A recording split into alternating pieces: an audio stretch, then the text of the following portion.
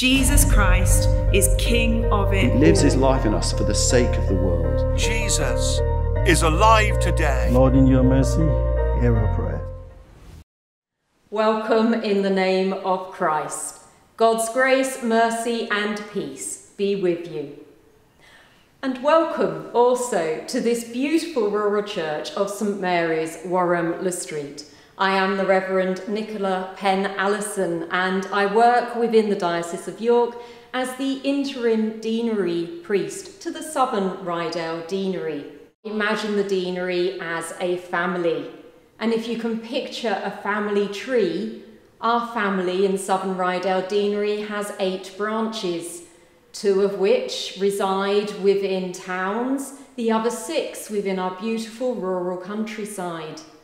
And each one of those branches has their own twigs, our parish churches, and the faithful and worshipping congregations that reside there and serve there. In this deanery, we are currently exploring new ways to work together, to share ideas and resources, and to come together for worship and service to our communities. My role takes me across the whole of the deanery, hence this service has been recorded across all 8 branches. The grace of God has dawned upon the world with healing for all. Let us come to him in sorrow for our sins, seeking healing and salvation.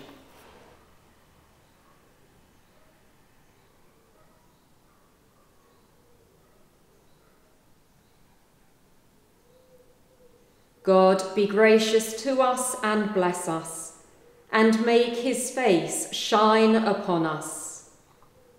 Lord, have mercy. Lord, have mercy. May your ways be known upon the earth, your saving power among the nations. Christ, have mercy. Christ, have mercy. You, Lord, have made known your salvation and reveal your justice in the sight of the nations. Lord, have mercy. Lord, have mercy. May Almighty God have mercy on you, forgive you your sins, and bring you to everlasting life through Jesus Christ our Lord. Amen. The Old Testament reading is from the book of the prophet Amos, chapter 8, beginning at verse 4.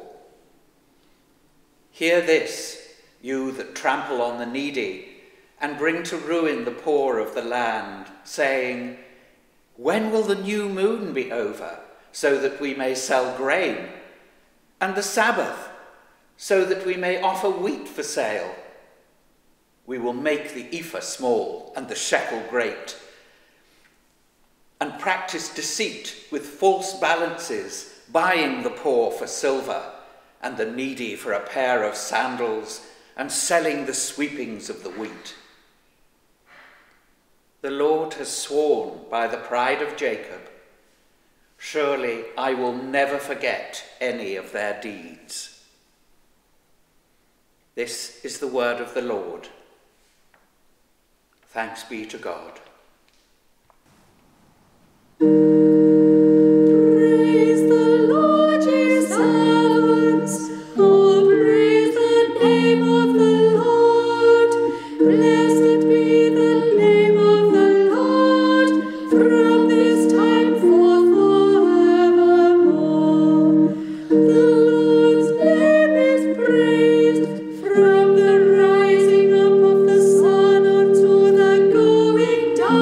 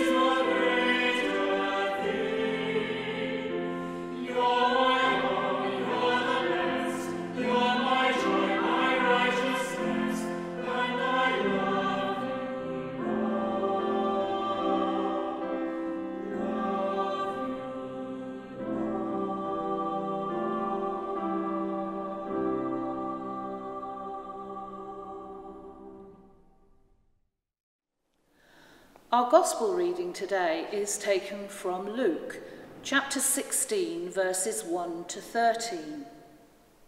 Hear the Gospel of our Lord Jesus Christ according to Luke. Glory to you, O Lord. Then Jesus said to the disciples, "There was a rich man who had a manager, and charges were brought to him that this man was squandering his property. So he summoned him and said to him, 'What is this that I hear about you? Give me an accounting of your management, because you cannot be my manager any longer.' Then the manager said to himself, 'What will I do now that my master is taking the position away from me? I'm not strong enough to dig, and I am ashamed to beg.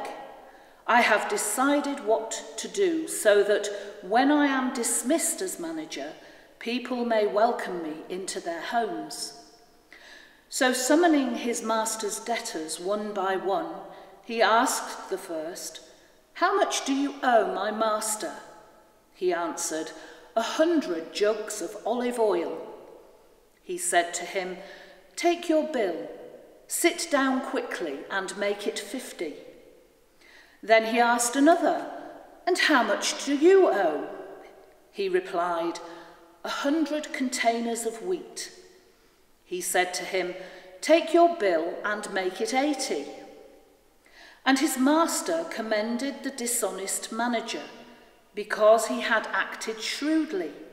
For the children of this age are more shrewd in dealing with their own generation than are the children of light.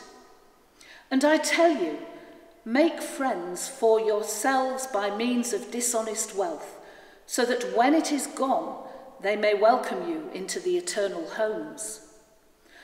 Whoever is faithful in a very little is faithful also in much, and whoever is dishonest in a very little is dishonest also in much.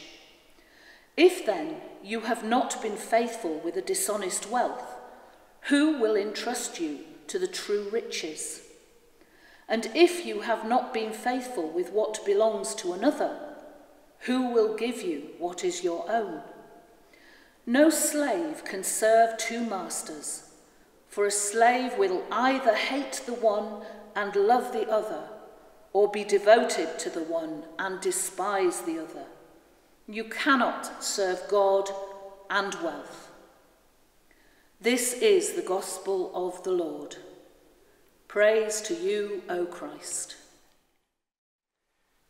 You ever wondered how theological the Monopoly board is? I mean, here's a question for you. Can you name all the squares on the Monopoly board, starting from the beginning and ending in the last one, in chronological order? I'll give you a clue. There's an Old Kent Road and there's a Mayfair. Personally, my favourite is the Old Kent Road. I mean, for sort of familial reasons, both Mum and Dad came from the Old Kent Road, one at one end, one at the other one. But also, it's an interesting property. And the way I like it is because it's such in contrast to Mayfair at the other end of the spectrum. I also love the Old Kent Road because there's a pub, well, there used to be a pub there called The World Turned Upside Down. And if ever we're going through a stage where the world is being turned upside down, I think it's now. But it's not just now, is it really? I mean, when you listen to our first reading from Amos, he was an 8th century prophet. He actually came from that Jerusalem area in the southern kingdom of Judah, but he actually prophesied more in the northern kingdom, that sort of Samaria. And he prophesied the doom of the northern kingdom because they weren't following the pathway of God. They were turning his world into their world. They were reshaping it in a way that really wasn't God's way. And he had a real rant about them. This was before the Assyrians came and took over. But he warned them, unless you make your world right with God, unless you turn it into the God shape that it wants to be, there's some terrible things going to happen to you. And he had a real go at them about it. They were very selfish, very self-centered, and he really wanted to hammer it home that this was not the way, not the shape of the world God wanted it to be. They were being what they thought was right, but it wasn't the way God was right. There was a wonderful programme on Channel 4, a few months ago now, where wannabes from London who were stressed out with their jobs and their careers and their Instagram and their TikTok and all the social media that they were on, actually wanted to de-stress. And they set up a farm somewhere in, I think it was the West Country. And they brought in an Amish family to come and help them. And there was great trials and tribulations getting rid of all their iPhones and their Androids and no television and going back to basics. And the absolute confusion and frustration most of them felt. And the anger and bitterness that came out amongst them almost divided the pack. Till at one stage, in one of the bitter arguments that came out, the Amish leader interrupted and said, "I'm so sorry about this, but in our communities, we try and say, it's nice to be right, but actually it's right to be nice." And that really impacted me. It's nice, I want to be right, I want to have my own way, but actually God's way is it's right to be nice. And that's what Amos was trying to hammer home. Because by being nice means you look after other people, not yourself. And that's the way that God wants the world to be. And God rejoices in that and blesses those people who do the right thing in his way. And that comes out with the psalmist in Psalm 113 we've heard today, where God blesses those who help the orphans and the widows and make sure people are fed and watered, because out of your own generosity, that's what God wants you to do. And that's a wonderful psalm. It talks about the wonder of actually giving big generously, turning the world a bit more into God's shape than the shape that you might want it to be or the world wants it to be. Not driven by wealth, but driven by humility and compassion and kindness. And in Jesus' lifetime, his world was turned upside down. First century Palestine had been invaded on many occasions and now was under the confines of the Romans. And you get these questions time and time again. People asking Jesus, how do I follow the pathway of God really? How do I make sure it's the right pathway? And Jesus has this wonderful, quirky analogy about a master and his steward looking after the affairs. And it's often called the dishonest steward or the dishonest servant. I think it's more actually a creative master, a creative servant. Because when Jesus speaks about it, he talks about the common problems that are happening in the world, in the locality, about not being able to pay your way, getting into debt. What's the best and the most easiest solution? Well, it's just kind to be creative and do the right thing. Lessen the bills, make sure people can pay, and move on in a right and kind way. And that's what Jesus encourages us all to do. Us as a church, to be more creative, not to look on the old way of doing things, but to look on the new way of doing things, to reinterpret Scripture in a way that's suitable for the new generations and generations to come. Do you remember Jesus said, I'm not going to disregard the prophets, I'm not going to take anything away from the law, I just want us to reinterpret it, to revisit it and read it through the light of a modern context. And I think we know where our churches are going through flux at the moment. And it calls us, begs us, implores us to be creative in the way that we're thinking. Because Jesus said to his disciples, go and teach all nations, go and baptize all nations, go and do the right thing by being kind to others. Look back on your history and reinterpret it into a way that fits a modern culture. So I think it is the good thing, the God thing, to reshape the world. It's right to be kind, and it's right to be nice, not nice to be right. And if you are nice and kind and compassionate, God does bless you. It makes you feel good. There's an absolute joy, if you think about it, in giving and seeing the smiles and the happiness that you are creating for other people. That's the way God wants the world to be reshaped. And Jesus tells his disciples to go and do this, to turn the world of money and wealth and selfishness upside down into the way God wants his world to be. So, if you do have a go at that Monopoly quiz, and you want to try and name all the squares in the right order, remember the first one is go. Go and turn the world upside down and make it the right shape that God wants it to be in your life, as well as those for others as well. In Jesus' name, amen.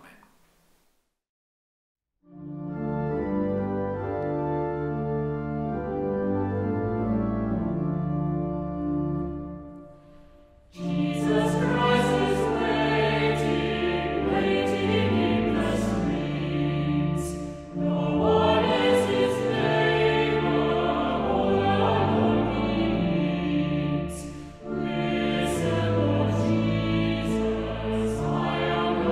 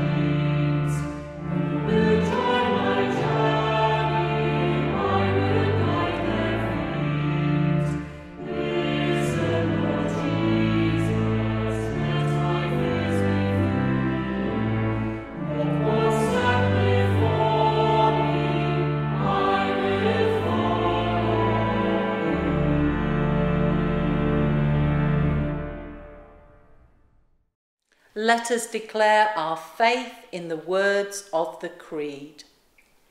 We believe in God the Father, from whom every family in heaven and on earth is named. We believe in God the Son, who lives in our hearts through faith and fills us with his love. We believe in God the Holy Spirit, who strengthens us with power from on high. We believe in one God, Father, Son, and Holy Spirit. Amen. Welcome to the Allotment Church at St Peter's, Upper Helmsley. This beautiful rural church is one of 10 twigs which make up the Harton benefice, which is one of the 8 branches of the Southern Ryedale Deanery tree, where our theme is Growing God's Garden. We ask you, Lord, to hear us as we pray. In this place of bird song and the gentle rustling of leaves, we pray for areas of the world where the sounds are of war, and people are frightened in the present and fearful for the future. We pray for those who have the responsibility to work to end conflict and to support those affected, that they will hear your voice and be guided by your wisdom to effective and lasting solutions. Amen.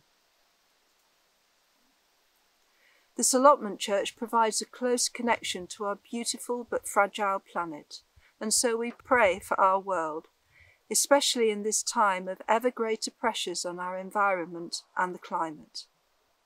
Help us to be active and wise custodians of what we hold in trust for future generations, so that they too can marvel at the wonders of your creation. We pray for those who use this allotment church, especially the young children who come with their families to learn about you, and the aubergines, our group of older children who are exploring their faith and learning lifelong practical skills. We pray too for all places of different kinds where children and adults can get to know you, and for those who support and facilitate their wonderful journey of discovery. Amen. This allotment church is a product of people working together, and so we give thanks for generosity, whether that be money or, in this instance, the giving of equipment, time, skill, seeds and plants which have grown into produce shared amongst the local villages. In all parts of our large deanery, the heart of our faith is in our communities, binding us together from the rural hamlets to our market towns. And so, wherever we are, and whatever our context, we pray for the generosity, energy, and creativity to see new ways to serve, and so live out your message of hope and love in the places where we are. Amen. Let us pray with confidence in the words that Jesus taught us. Our Father, who art in heaven, hallowed be thy name. Thy kingdom come, thy will be done, on earth as it is in heaven. Give us this day our daily bread, and forgive us our trespasses, as we forgive those who trespass against us. Lead us not into temptation, but deliver us from evil. For thine is the kingdom, the power and the glory for ever and ever. Amen. Let us pray. Almighty God, whose only Son has opened for us a new and living way into your presence, give us pure hearts and steadfast wills to worship you in spirit and in truth. Through Jesus Christ, your Son, our Lord, who is alive and reigns with you, in the unity of the Holy Spirit, one God, now and forever. Amen. And so the blessing. The Lord bless you and watch over you. The Lord make his face shine upon you and be gracious to you. The Lord look kindly on you and give you peace. And the blessing of God, Father, Son, and Holy Spirit, be with you now and forevermore. Amen.